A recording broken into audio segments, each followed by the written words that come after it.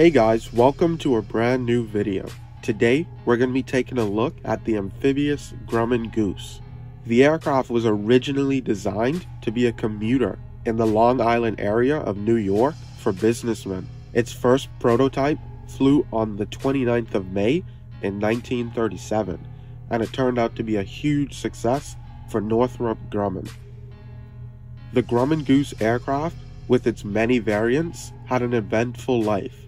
The variants had different specifications for different lines of work, like the G-21F for fish and wildlife service in Alaska, the Goose Mk.II as staff transports for the British, the JRF-1 and 1A built for the Navy, the G-21B armed with 30-inch machine guns and underwing bombs for the Portuguese Navy. These aircraft came with quite a hefty price tag, but would have been absolutely worth it because 16 countries operated variants of the aircraft for their militaries, from Argentina to Canada, the United Kingdom to Indonesia, and even Japan to Australia.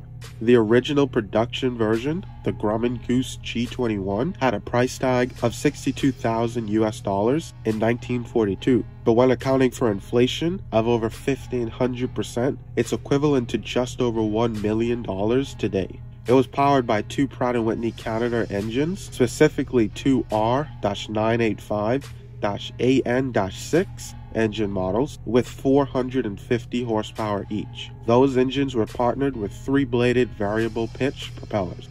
Now let's look at the performance of this aircraft. It had a maximum speed of 175 knots, a cruise speed of 166 knots, a maximum range of 557 nautical miles, a service ceiling of 21,300 feet, and a climb rate of 1,100 feet per minute. Now let's look at the weight.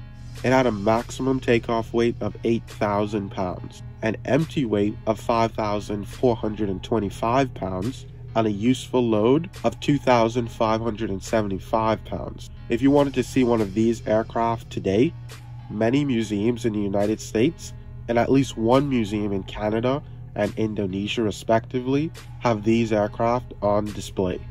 Now your chances to buy one won't be so generous.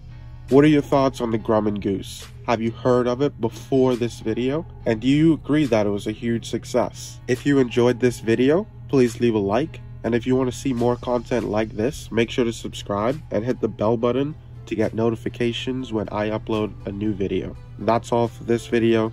It's been Marlin the Aviator, and I'm out.